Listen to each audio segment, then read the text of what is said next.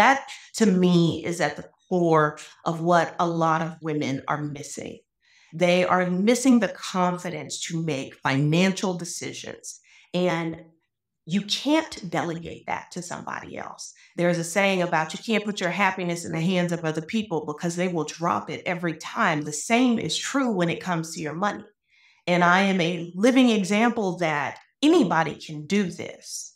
So I have a group coaching program that kind of covers all of the financial topics that like we wish we would have learned from our parents or we wish we would have learned in school so that you are empowered enough to make those decisions,